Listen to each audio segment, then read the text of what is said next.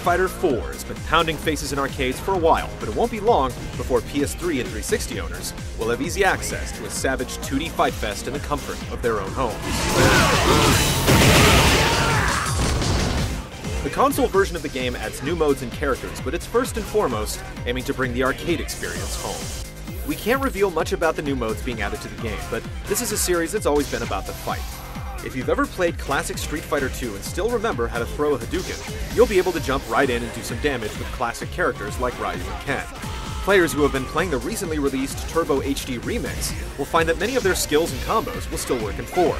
You'll also be able to head into training mode and beat up on the training dummy, or take on a few of the game's challenges and time trials.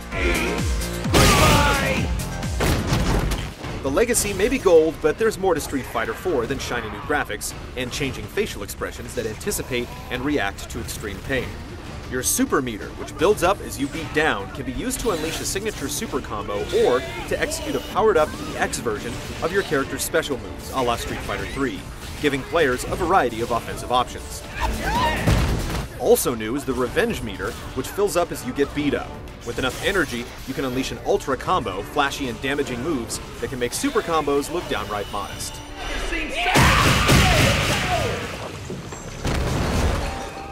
Revenge is sweet, but the real game changer is the focus attack, executed by pressing both medium attack buttons.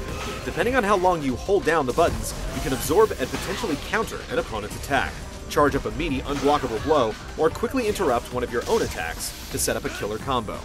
The full arcade cast of characters, including old favorites like Ryu and Guile, as well as the infamous Akuma and new boss character Seth, is even bigger for the home version. Console exclusives include brand new characters such as fan-favorite females Cammy and Sakura, as well as previously unplayable characters from the arcade. Guken will show your opponents the mother of all Shoryukens, while the naked and terrifying but thankfully not anatomically correct Seth borrows moves from other characters and has something seriously weird going on in his belly. Weird but deadly. K.O. I've never seen such a display of power! Building on a classic foundation with a few bold updates, Street Fighter 4 works the nostalgia angle while still trying to create its own identity as a deep and enjoyable fighting game. Things look extremely promising, but a few things are up in the air. Will online play measure up? And can Capcom somehow make this very complex game accessible and appealing to new players? We'll find out if the console version of this big-name sequel is a true champion edition in our full review. K.O.